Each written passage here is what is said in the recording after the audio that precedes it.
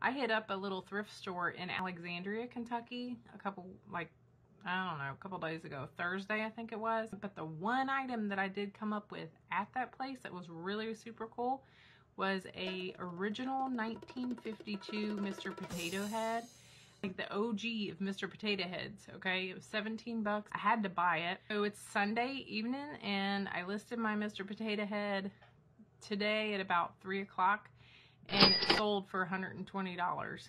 And of course, if you're a reseller, you get that shot to the heart. Did I price it too low? I'm gonna be packing him up in just a few minutes, but I wanna show you guys. Let's go play with Mr. Potato Head. Do you want to? This is what the outer box looks like. I've got a potato from the kitchen and I've got one-handed here because I didn't bring a tripod. So we're gonna just do this and I hope we don't break the little plastic pieces as it's already been paid for. So I'm just gonna barely push it on there. Just a second while I put the face on here.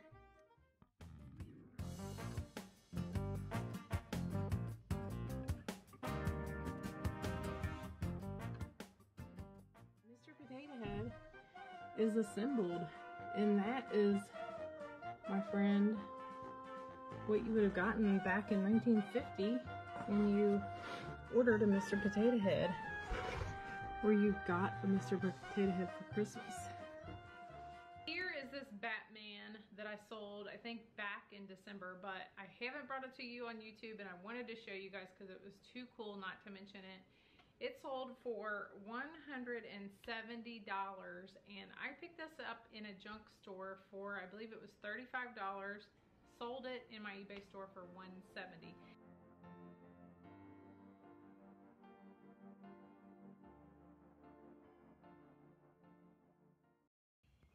We're about to have some fun.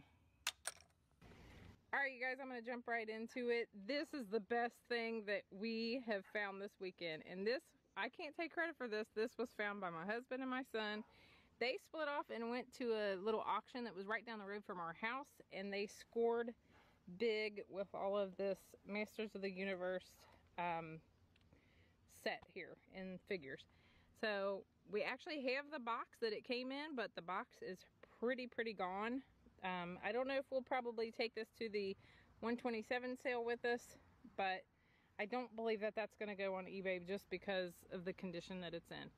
But I did want to show you just how detailed some of these figures are with their, my son had matched them up to a lot of their weapons and things like that. So a lot of these are complete. A lot of, some of them are broke, like this one. It has a broken track on it.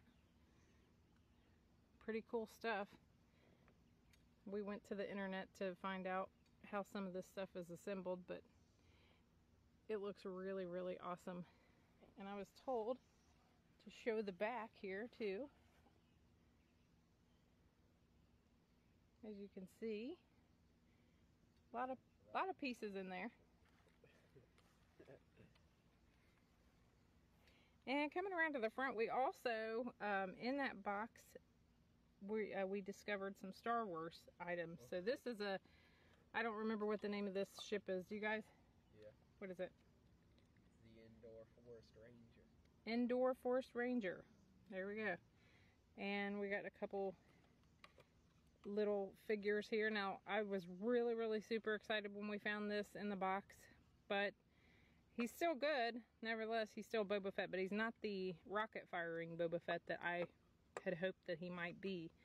But we did find a few more Star Wars figures, and what was really exciting were all of these weapons that were down inside one of the boxes at the auction as well.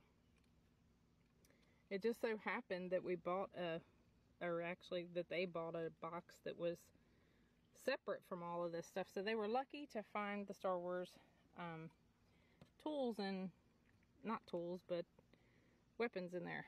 Alright, hold the phone for just a second because something incredible happened while I was sleeping last night. We listed these little things after discovering that they were worth some money. These are the little blasters from the original Star Wars movie. These go into the hands of the stormtroopers. Is that right, guys? Stormtroopers. So they're worth $20 each, or at least that's what we've seen some comps selling for. We listed ours for $20 each. Apparently we could have jacked the price up just a little bit, I'm not sure, but we sold 2 immediately within probably 20 to 30 minutes after listing them. So after we went to bed, we got a few cha-chings in the middle of the night, and this one guy had bought the remaining 10 of these because there were 12 in total, and we had listed them for $20. We are looking at a 1985 My Little Pony, you guys. Now this thing is still on the card that would have gone down into the original box back in 1985. The eBay app came in quite handy on this day at the thrift because I was able to use the camera feature to let me know the name of this particular My Little Pony. Knowing the name of this My Little Pony series was paramount in the sale of this My Little Pony because I was able to pinpoint that it was actually called Perfume Puff Pony. Anytime that you can find specific keywords like this that you can use in your eBay listing, it's going to be very beneficial to you and maybe even increase your sale. With only a few comps being out there, I knew the rarity of this item and I decided to do an eBay auction. I decided to start the auction pretty high at $120. It sat all week at that, and then at the very end it hit a surprising ending and it went off at $255 in total sale price. I was so excited. Honey, we just sold something.